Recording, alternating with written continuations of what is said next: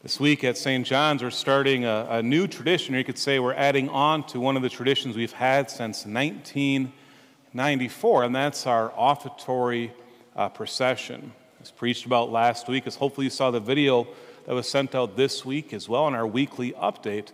We've added a basket, you can tell on your way in, we've added a basket up in front of the sanctuary, and once again, that basket is meant to be used to drop off you could say, or place at the foot of the altar the intention that you're praying for at Mass. Actually, in your pews is an intention card, so kind of in that slot right there. Now, at the 8 o'clock, someone says, "Father, you need to put pencils in the pews." My response was, no, because all you hear during that time is ding, ding, ding, ding, ding, and it would drive me nuts. So hopefully you have a writing utensil. If not, you can obviously bring the card home this week.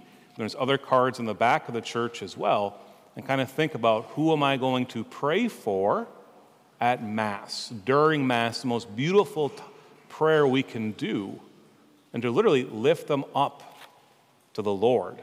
So we say during the preface, lift up your hearts. We lift them up to the Lord. And so we're bringing our heart to the Lord.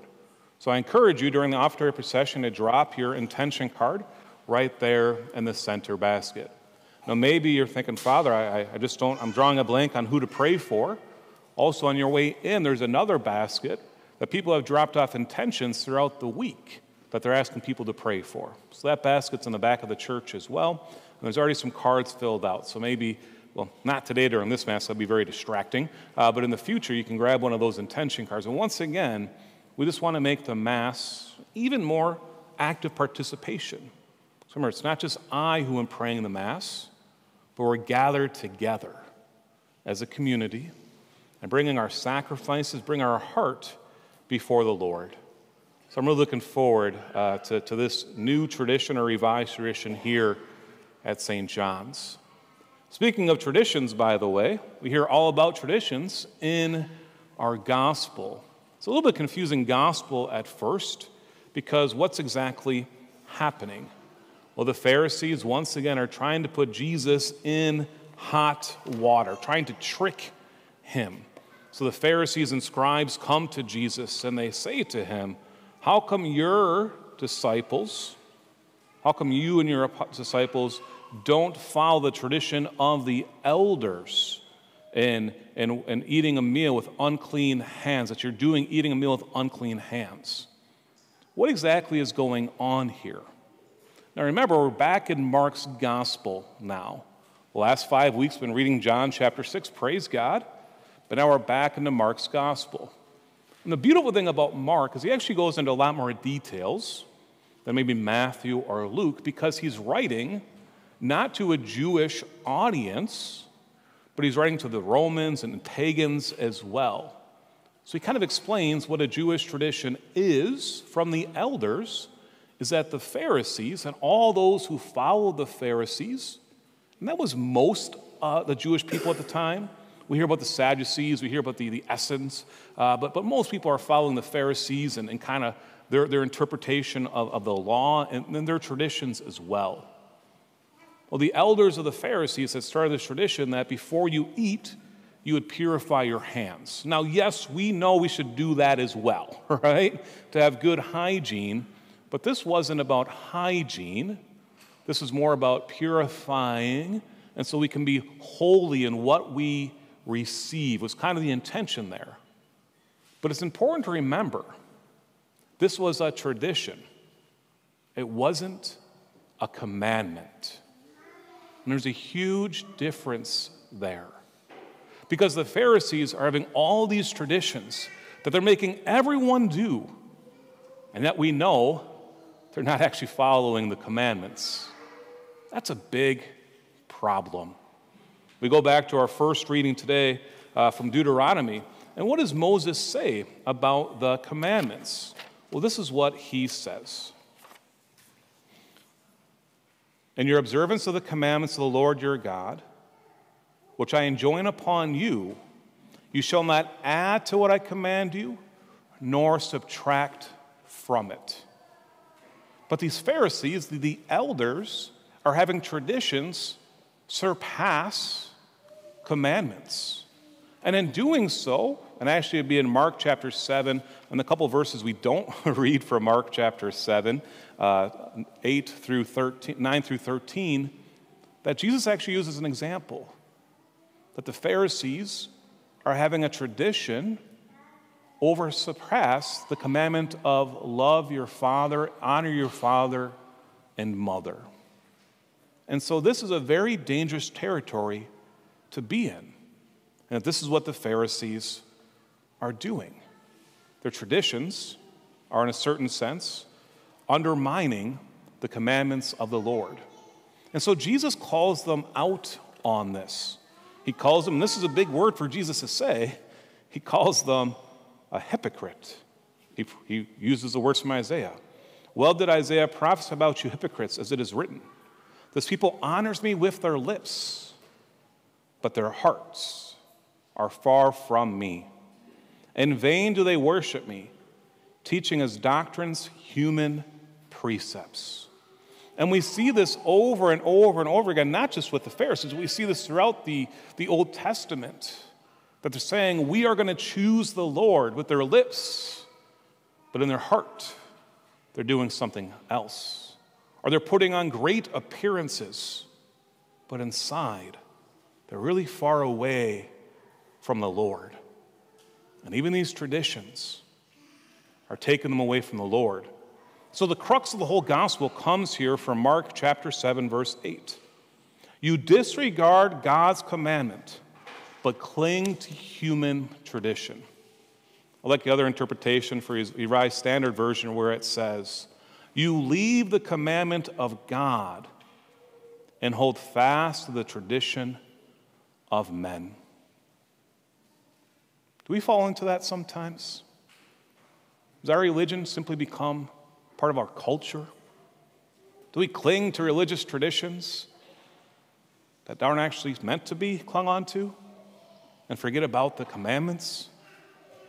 This is what the Pharisees were doing.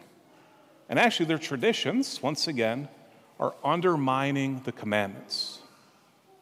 What are the commandments? Well, we know the 10 great commandments, right? And these 10 great commandments are not meant to suppress us.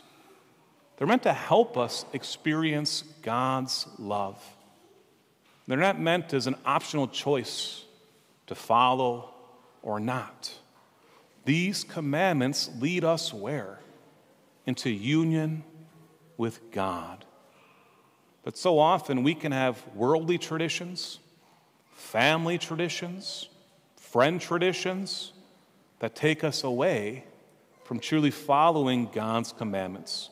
I want to use a couple examples real quick. One's a kind of a silly example, and one's a little bit more pastoral. You know, we've begun now the new fall sports season.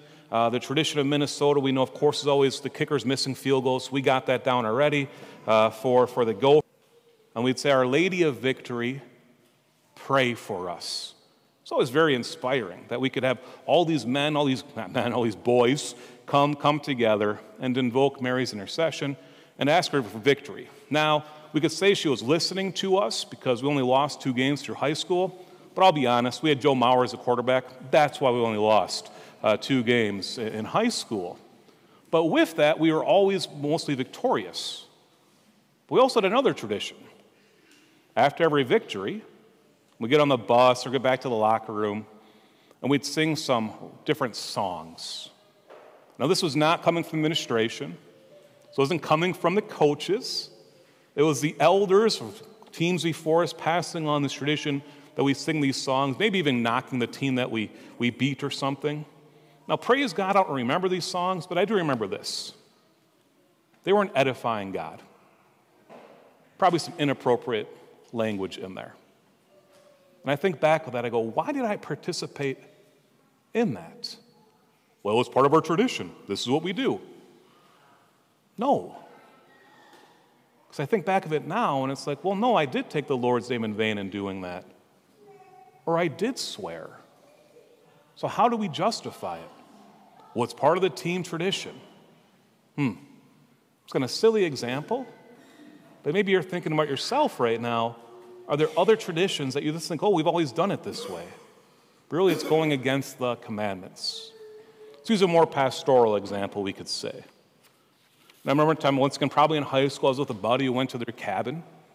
It's up by Hinckley or someplace like that, I'm sure. I said, okay, when are we going to Mass? He goes, well, our family has a tradition. When we go to the cabin, we don't go to Mass. What? But did I have the courage at that time to tell him, well, my family has a tradition, we go to Mass no matter what, unless it's 3 hours away or something. Like, that'd have to be an extreme example. No, probably I didn't, if looking back to high school. But do we fall into that as well? Of course, great commandment. Keep holy the Sabbath. Come to Mass. And you're here this morning. You know the importance of coming to Mass. But not only here at St. John the Baptist, but when you're traveling as well. And if it's a tradition to say, we take it off when we go on vacation, just remember, traditions are not meant to undercut the commandments of God. You may think, well, Father, this all seems very restrictive. It's not restrictive. God's commandments are a pathway to Him. He wants to help us come into union with Him and give us all that we need. No, I'm not saying that we get rid of all traditions, but I am saying we get rid of traditions that undercut God's commandments.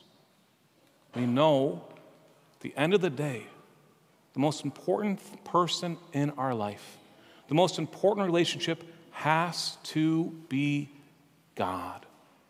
And so we don't cling to traditions. We cling to the commandments, knowing that they're going to lead us into a greater relationship with God.